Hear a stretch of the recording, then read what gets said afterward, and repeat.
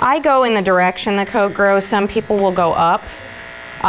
It just depends on the hair, I think, on how much. I'm just going to go in the direction that the coat grows. That's how I usually do it. And I'm just going to clip her down just above his little bone is right here. And I'm just going to stop there.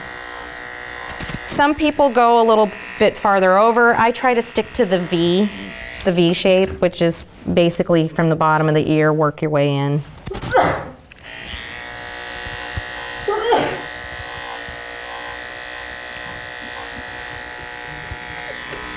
Bless you. The fur's not flying yet. Easy.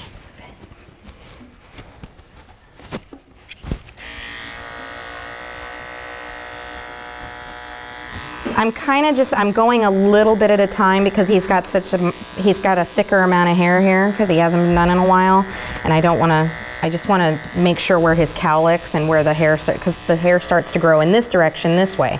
So I'm going to switch and I'm going to sort of start clippering in the direction that the coat grows. And that's where I think a lot of people are not sure when they're new.